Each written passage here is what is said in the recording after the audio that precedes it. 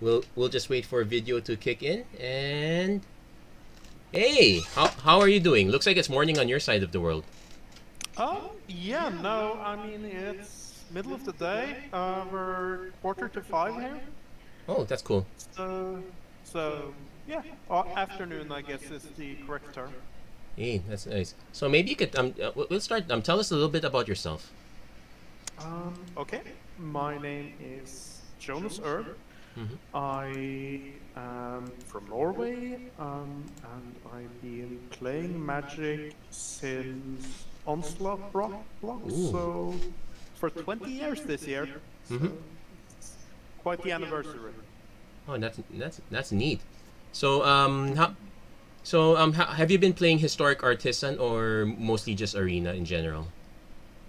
Well, I've been like playing a lot of different formats over the years, but like I remember very well that like when we had the DECKLISTS, Oh wow, yes.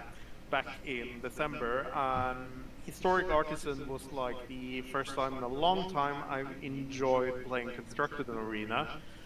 I like my eternal format, and I do love drafting. I mainly draft on arena these days. Hmm. That's how I earn my mythic qualifiers. Oh wow, you make it to mythic in limited? Nice. Yeah, usually do every month. Many congratulations there. So Thanks. so basically Decathlon was your first experience with historic artisan. Yes, like I played Pauper on Magic Online on and off. Mm-hmm. I've been on a break, but like I did enjoy like how it slows down the format to and not have access to rares and mythic. It actually makes more small decisions matter, I feel. Okay. In standards, you often feel like you just resolve like something like a planeswalker, and suddenly the game just snowballs in your advantage. Say you resolve a gold spend dragon, you attack with it, you get the treasure, you use that treasure to hold up a counter spell, and you just keep accumulating advantage.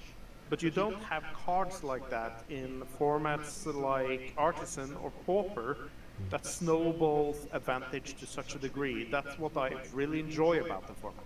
Oh wow. That's actually a very good insight about the format. I see. Mm-hmm.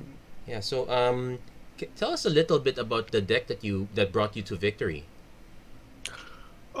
Yeah, I played a Rakdos like Onnik altar. I'd say it was largely based on like the idea that what's the name of the card?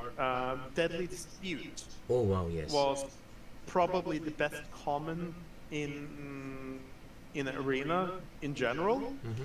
Uh, Only Cult Altar was just an amazing synergy there. Experimental Synthesizer is another amazing card, often being a draw 2 for red at 1 mana, and it also allows you to gain additional advantage with both the aforementioned card.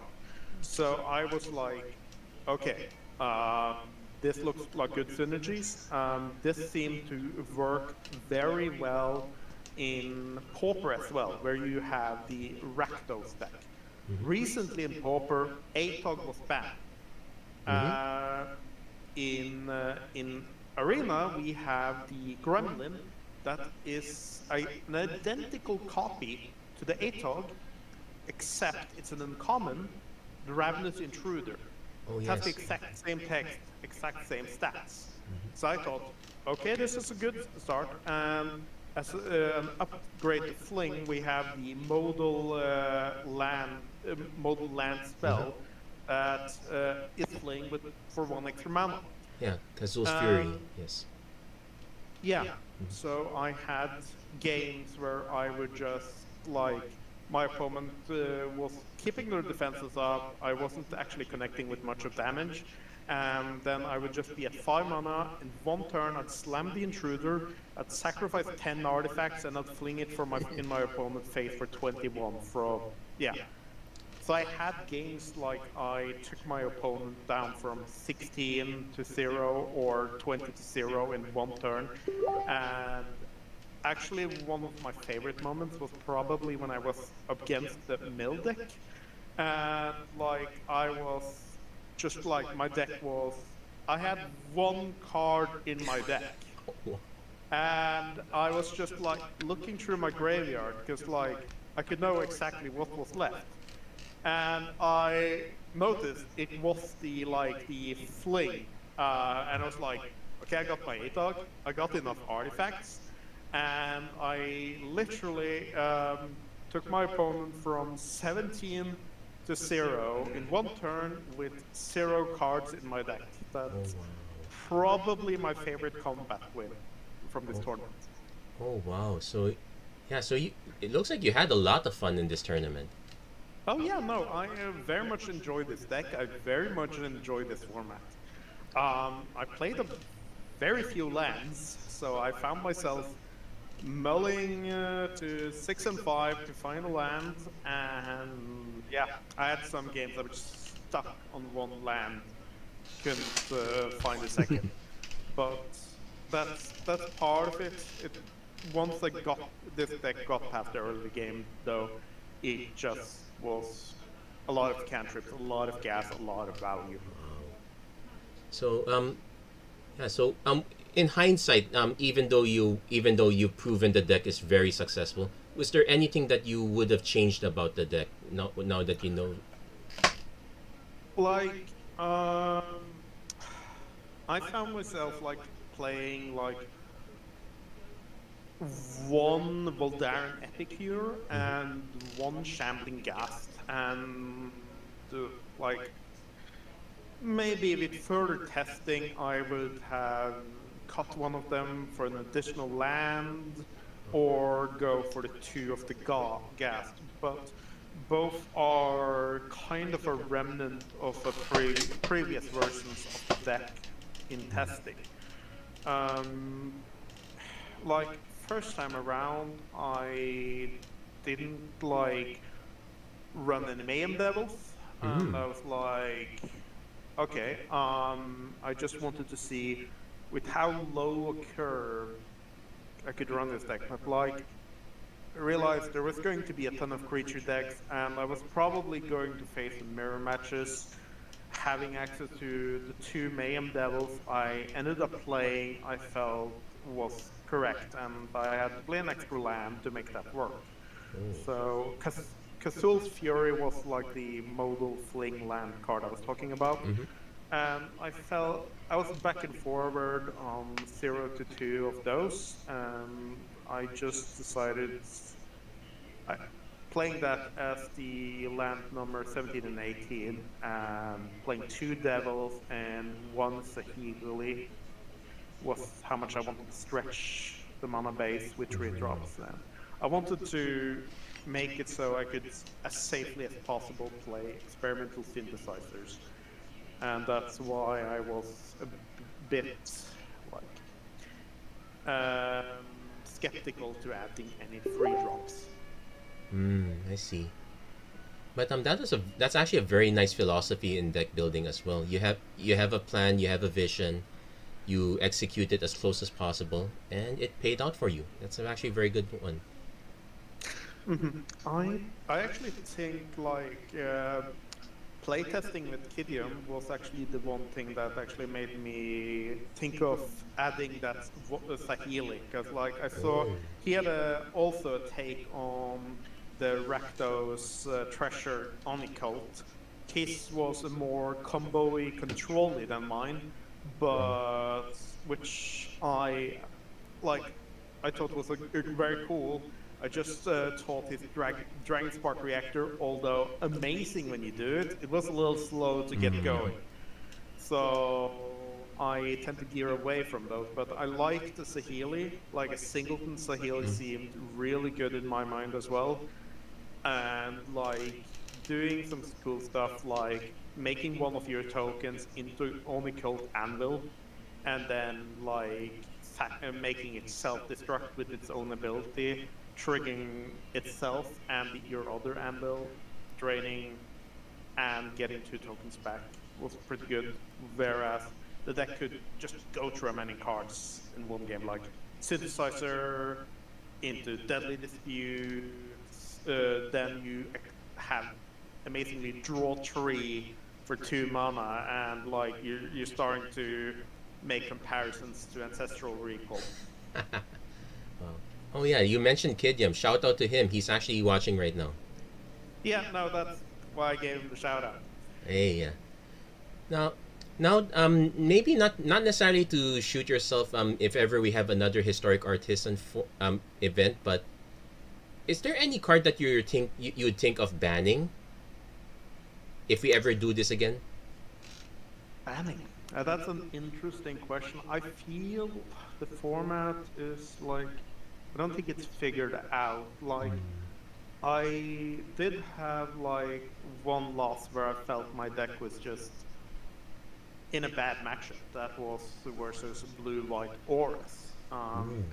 Sticking a bunch of auras on an Adaptive Vanguard, giving it flying and lifelink is close to impossible to race for any deck like mine, and like I do feel that like the deck or the archetype that I presented in the tournament will definitely would be like one of the meta decks of format if it was established. But whether it would be the absolute best, I don't think necessarily that. I feel like blue-white auras is going to prey on that if it became the deck to play, and then there would likely be some control deck with the correct answers to, say, cards like Adaptive Vanguard, because it can still be edicted, and it can still be shrunk below 0 toughness and killed that way. And there's also enchantment removal, of course.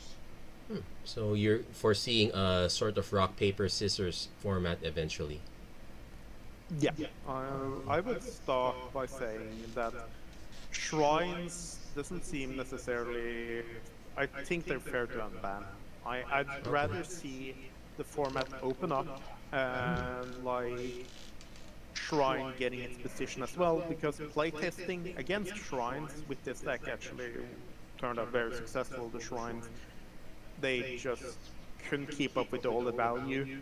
I was drawing more cards, putting more pressure, and dealing with them consistently. So I don't think banning shrines was necessary. But Onnik argued that it was a good ban for the sake of diversity, because he reckoned that everybody would just make it the default deck to play, and you would see a lot less brews, you would see a lot less diverse meta.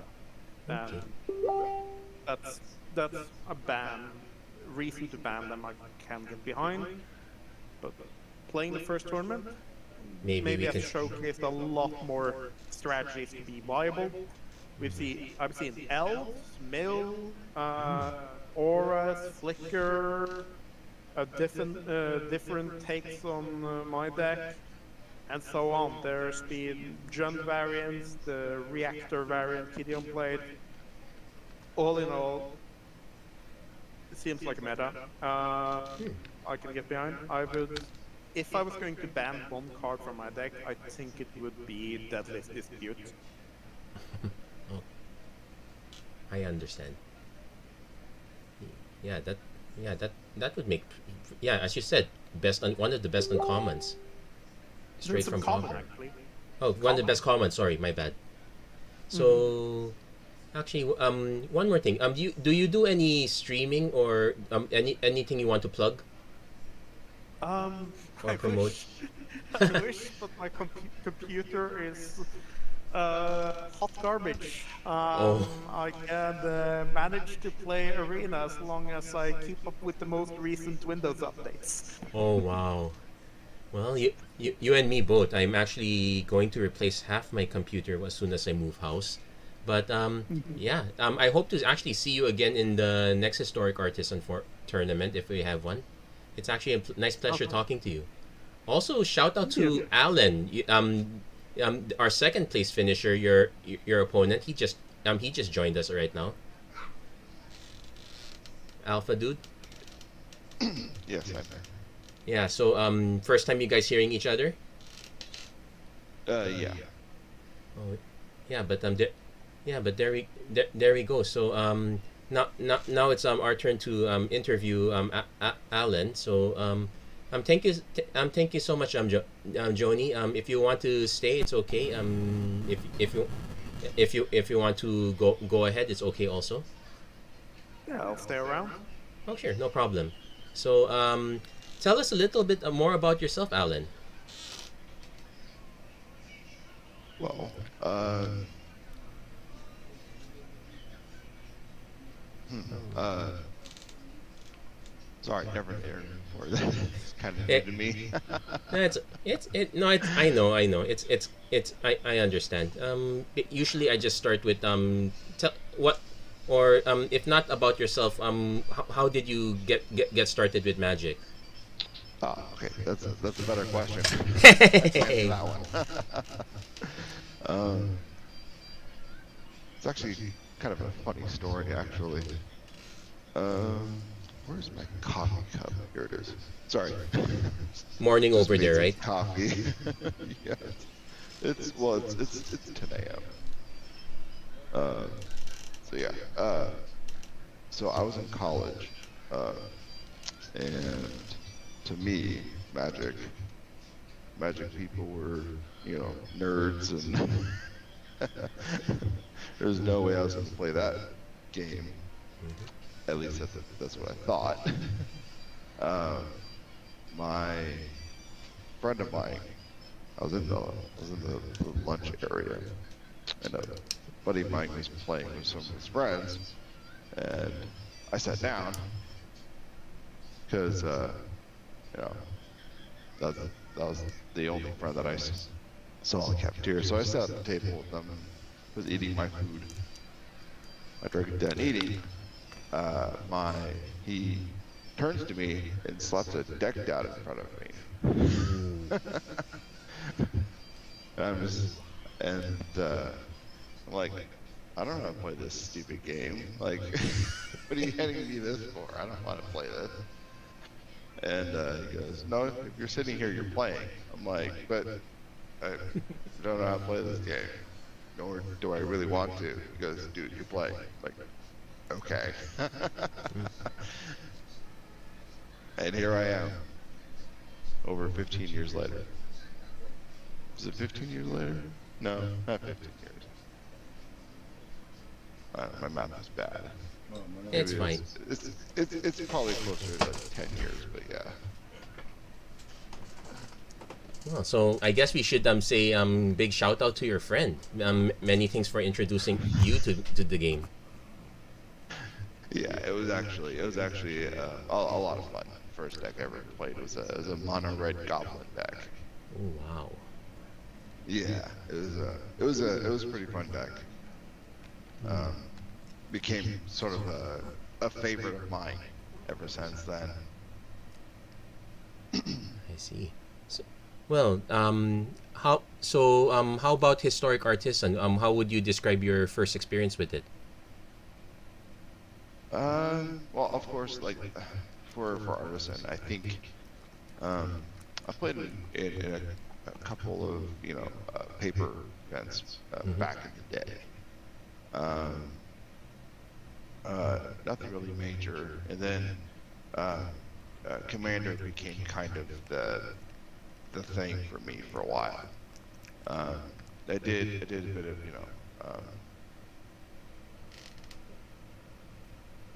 other types of formats, standard, Mm-hmm.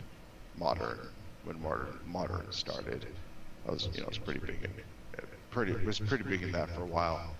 And then Arena came around, and then that's when got into it a bit more because it started having the artisan events. Wow. Um, my my favorite deck when I first started doing the more recent Artisan stuff was White and Black Life Gain. That was kind of a pet favorite of mine. And then I started dabbling into other decks, and then I remembered a standard event that I did back in the day. It was a Blink deck, and so I started dabbling into that sort of deck, and created the one I played during this event. I see. I see. That's actually a very interesting story on how you got to Soul Herder. And oh yeah, I should say also congratulations. You really trounced me very good. I was Alan's opponent before he got to you, Joni. Ah, I see. Okay. So Yeah. what was that matchup like? I was playing from behind the whole time. I played a white-blue version of Alan's deck, and suffice to say, Alan dared to push the mana base. He dared to put in the more powerful stuff, the more interactive stuff. I could not keep up. Yeah, no, I can imagine like Remnant Chupacabra sticking around, blowing up Soul Herders every turn. Oh wow. Would make the matchup pretty favorable for him. Yeah, that's why indeed I was very impressed. I was actually kind of rooting for him, but in the end I'd say that I would be happy whoever among the two of you would win. Nice of you to say. It's well deserved. Thank you for hearing us Yeah. on. That said, what were the matchups? How would you describe your experience with the tournament, Alan? What were the stuff you enjoyed about it? Any Probably just the diversity. It actually was funny because I think in my pod there was only one other Blink deck, and he was running more of a stock list. Mine was quite different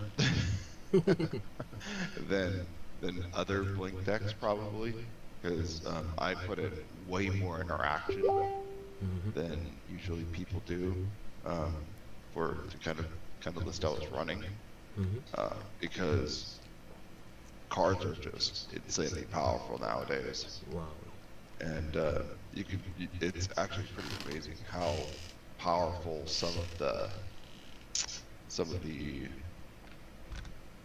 cards are for just at the uncommon level.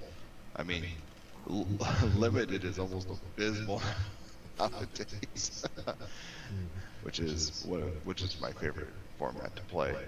But yeah, they're just cards that you have to deal with, and you have to have interaction. You can't run on sorcery speed. You have to be able to protect your stuff. You have to be able to counter something if possible, or destroy something. There are just things you just can't let stick around. So, but yeah, so that's probably my favorite thing, though, is just how much diversity there was in the format. Yeah, probably the worst matchup was I only lost once in the pod, and I think that was to, I don't remember his name, but he was playing a rogue deck, the rogue mill deck, the Demir rogues. That was probably my worst matchup. That was definitely a hard one. I was very underprepared for it. Did not have much of a sideboard for it. I don't know how I forgot that deck existed. So he just steamrolled me. I think I beat him game 2 when I actually drew my interaction. with the few spells that it had. Yeah. But just them being able to play on instant speed constantly is just really hard to deal with. Oh wow. Well, I'll also pose the same question. You did say that you felt it was very diverse, but is there anything that you would probably ban, or I should open it up? Anything you would unban from Historic Artisan if we go have another go around at it? Man, I don't know, to be honest. I really think the Shrines deck needs to stay banned, to be honest. Okay. It's just so abysmal to play against. It's like whenever an historic artisan event comes around, I think Shrines is like most of what I see.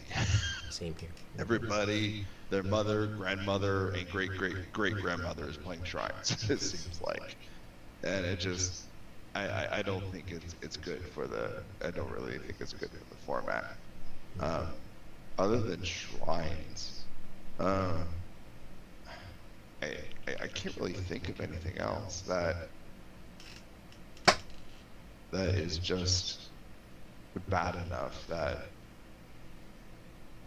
yeah, I think that's the only deck that I really see that's, you know, that bad. Yeah, I think that's, I think that's the only deck, to be honest. That's fair. I think most other ones are pretty fair. You know, in considering how powerful the commons and uncommons are nowadays. Okay, so, oh yeah, one more thing. You did, although you may not be on camera now, do you do any streaming, or is there anything you want to plug? I dabble here and there. I actually am going to be starting a YouTube channel. Because I do limited so much, I figured that I may as well make videos when I do it. Sweet. So, it's actually funny because I feel like I have the worst luck sometimes, which is odd because I did fairly well in this event. So maybe it is just my drafting. Maybe I'm just that bad. But yeah, I do have a YouTube channel, Trasher Games, I believe. There is a story behind that name. Most people on the internet know me as Trailer Trasher. That's a whole other story. But yeah, sure. Yeah, indeed. So shout out to Trailer Trasher. Don't worry about limiteds looking bad. One thing I learned is the next thing that people want to watch aside from you being successful is you suffering. Schadenfreude is a thing. Yeah. So you'll be successful either way. Yeah. Yeah. I mean, like, I didn't mean to say that limited is bad. That's not necessarily true. Yeah. It's just that the sets recently have been overhyped in kind of power. Now, thankfully, it's come down a lot since the last set, which was awful because the rares were just so good. Oh, Crimson Vow. If you didn't open like a good rare, then you're probably not winning. That's kind of where it came down to. But this set, thankfully, is a lot better. I think part of my gripe is I miss pod drafting. It just doesn't really happen anymore unless you go to your local game store. But since we're just coming out of a pandemic, stores are just now starting to open up. You know, and you can't pod draft on Arena. So, and then, you know, even Magic Online, no one does it. So I just think like the lack of being able to pod draft. That was always the best, because I think you get a better feel for, because if everyone's drafting out of the same pool, and you play against somebody else who's also drafting out of a different pool, there's a, you know, I feel like the matchups are better drafting within your own pod than drafting against someone else in a whole different pod. But that's just my opinion, I guess. No, I understand where you're coming from. I also was there when they still had the pods in online, and then they transitioned to League. Although I kind of stopped drafting by then, but yeah, I understand the pros and cons on either side. But there is something in me that does miss it too. Yeah.